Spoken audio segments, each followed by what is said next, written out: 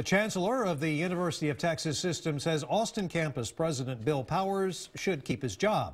That's despite acknowledging a strained relationship between the two powerful education leaders.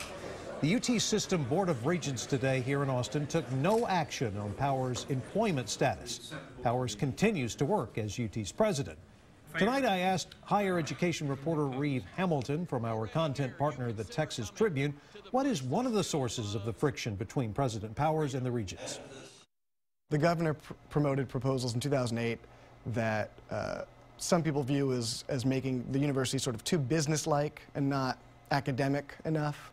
And just finding that balance has been a point of disagreement. You know, how much to use online education. UT Austin has really been a leader in online education, but some people feel like you don't want to lose the traditional sort of academic environment and standards.